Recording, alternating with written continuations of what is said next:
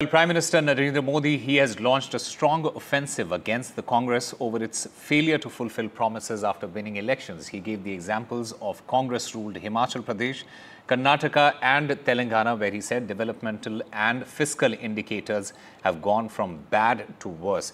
He also attacked the Congress, saying that the Congress party is realizing the hard way that making unreal promises is easy, but implementing them properly is tough or even impossible. This, in fact, comes on a day when Congress Chief Mallikarjun Kharge had advised the Karnataka Chief Minister and the state Congress leaders, to ensure that any guarantees or welfare schemes announced are financially feasible within the state's budget. He, in fact, emphasized the importance of not misleading the public with promises that cannot be fulfilled.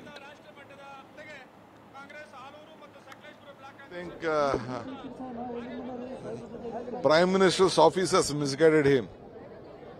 Where is the question of at no point of time Congress party has not gone back to the word. Whatever we had promised in the country, in the entire, starting from the day of independence till today, not even a single program has been taken back. The Congress policies which has been done in the entire country, we never take back.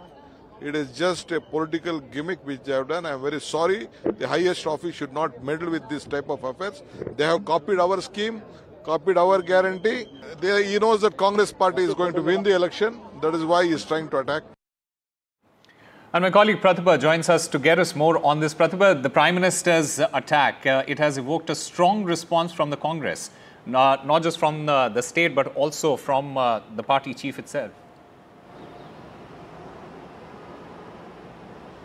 This is not just a war of words, but it has also become a Twitter war of sorts, and that is between the Prime Minister as well as the State Chief Minister Siddaramaiah that we are talking of. And everything revolves around the poll guarantees, and this also comes in the backdrop of Mr. D.K. Shivkumar's statement, where he did mention considering the revision of one of the schemes, and that is the Shakti scheme that offers free bus rides for women in the state of Karnataka. Now remember, these are the schemes that definitely made Congress stormed back to power in 2023 during the assembly elections, and it has become a model of sorts for the entire country.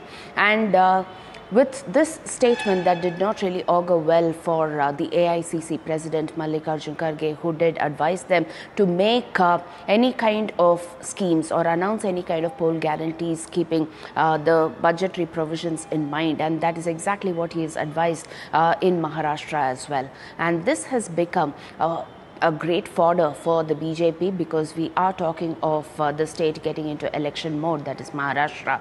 And it seems like there are questions that are being raised in terms of resources to run them. There are also questions that revolve around how some of the ministers and the MLAs in Karnataka have been talking about not getting enough funds for development works as well.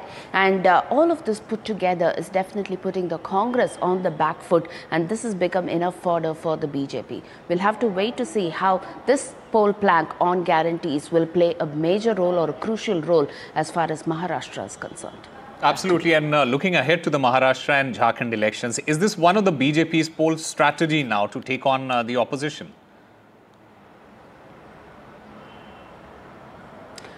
Well, at this point in time, yes, right at a time when the Congress is all set to announce its poll guarantees, this will definitely become one of the poll planks for the BJP, because we are talking of the BJP going hammer and tongs with respect to the budgetary provisions, with respect to how this is draining the state exchequer. The fact that we have union ministers like Mr. Prahlad Joshi, who's already made statements on this, and now the Prime Minister himself taking on this, and also coming at a crucial juncture when the poll guarantees are set to be announced, and when there are just a couple of days left for the election. This definitely becomes one of the most crucial debates that are buried in the political heat of the electoral battle in Maharashtra.